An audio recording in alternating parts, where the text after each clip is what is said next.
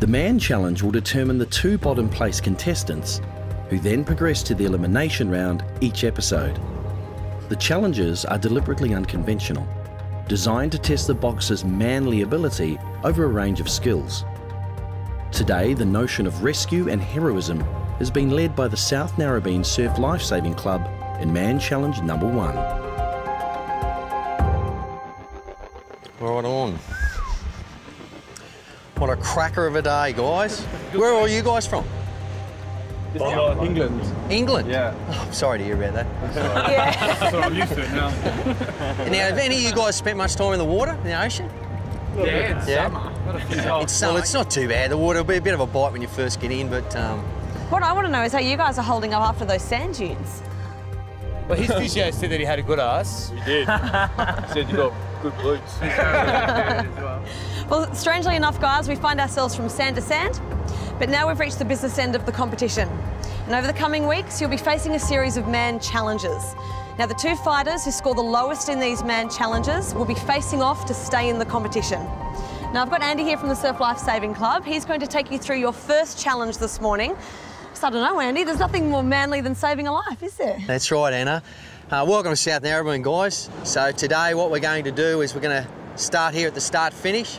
We're going to move up to the first can there, move to the second can, around to the northern can and back to the start-finish.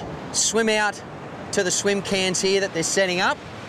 Swim around the southern one first and then move to the northern can where you'll pick up the mannequin. It's a life-size mannequin, weighs 40 kilos dry and 60 to 80 kilos wet, and it's been in the water a while. You'll bring him in through the surf zone onto the dry sand and drag the mannequin up and past the start-finish line. If at any time you feel like you are in trouble or you don't want to continue, simply put your hand up. Is that all good? Any questions with that? Have any of you done anything like this before? Not dragging around. Your legs are going to be sore. Very sore. Guys, we've pulled your names out of a hat, and the first up, it's Renos. Let's bring it on, yeah? Hey, Renos! Can I have a redraw of the hat, please? Okay, well, the secret to this challenge, I think, is not going out hard with the run. A lot of people who aren't swim fit go out hard on the run and they actually hit a wall as soon as they enter the water. They're going to swim out to that first can and look at the next one where the mannequin is and think, how the heck am I going to get there? Take your mark. Set. Oh, Renos! Go hard, mate. Come on. Come on, Renos! Let's go! Okay, so there he is. He's on the can and he's got the mannequin, okay? You see how he's stroking with one arm and he's utilising his 2 legs with a breaststroke stroke with his feet. You can actually utilise the waves by getting a wave with the mannequin and bear hugging it. And that'll push you in a few metres. Legs have got to go over. Come on, you've got a metre to go, and time! That was hard. When you get in the water, that's hard. Good luck, boys. Going first is never easy, but for Renos Ross, the oldest contestant, the beaten path is never an option. My name's Renos Ross. I am 57 and I am a winemaker, wine broker. Probably one of the first bulk wine brokers in Australia. I have been involved in the industry for a good 30 years. It's a bit of a family tradition. My great-grandfather was a wine merchant in Egypt.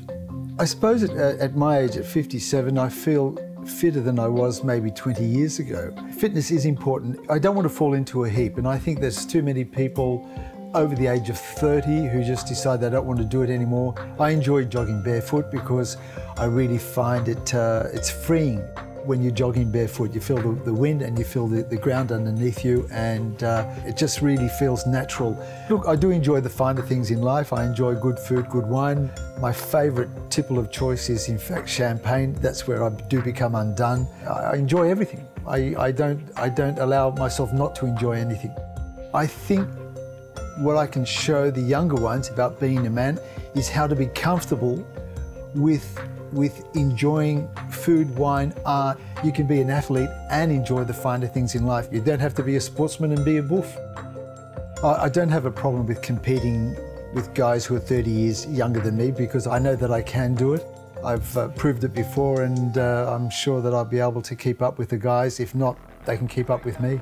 And 8 minutes is the time that the rest of the group have to beat to indeed keep up with Renos. I just want to get it over and done with, get this attire off my body. Set. Come on, Luke, let's go, buddy. Come on, mate, let's go. Oh, Luke, put it in, mate, put it in. He's doing well from a boy from the bush, isn't he? Here comes some setos, boys. This is the man challenge. Come on. Keep going, time. Luke has taken 3 minutes off the lead, and Michael Cutting is next. He decides to run his own race following Andy's advice. A strong runner and swimmer, he puts in the fastest performance so far. Hey, big fella. Go, Go, mate, come on. So, Anna, you better get ready. Are you next? Let's go. Pump those legs. Come on. This is a man challenge. Keep going. Get it up. Get it up and over. Come on. Go. Come on. Go, mate. Come on. Pump it up. Shan just eyeballing when he comes into the braking zone, mate. That's it. In the water. Use the water. Duncan and then Alan both go hard at the start, but struggle at the finish. A sign of how physically demanding this challenge is. Right, Matt, come on, mate, drag it over, you're almost there. Time! Go, Tass, come on, buddy. Let's go, mate, let's go. Mykonos. Hey, this is from Mykonos, it's surrounded by water. Exactly. Suck them up, this is where it's gonna hurt. Okay, this is where the pain is. It's what the challenge is all about. Put it in. Keep going, time. You did really well, mate. Really surprising. Well done, brother. Well done. Growing up as a little wog boy around sand and cement, I'm not one with the ocean. The guy's telling me, do breaststroke, do just a little breaststroke straight with your legs. I've never done breaststroke in my life. I had a crack. I watched the Olympics just like everyone.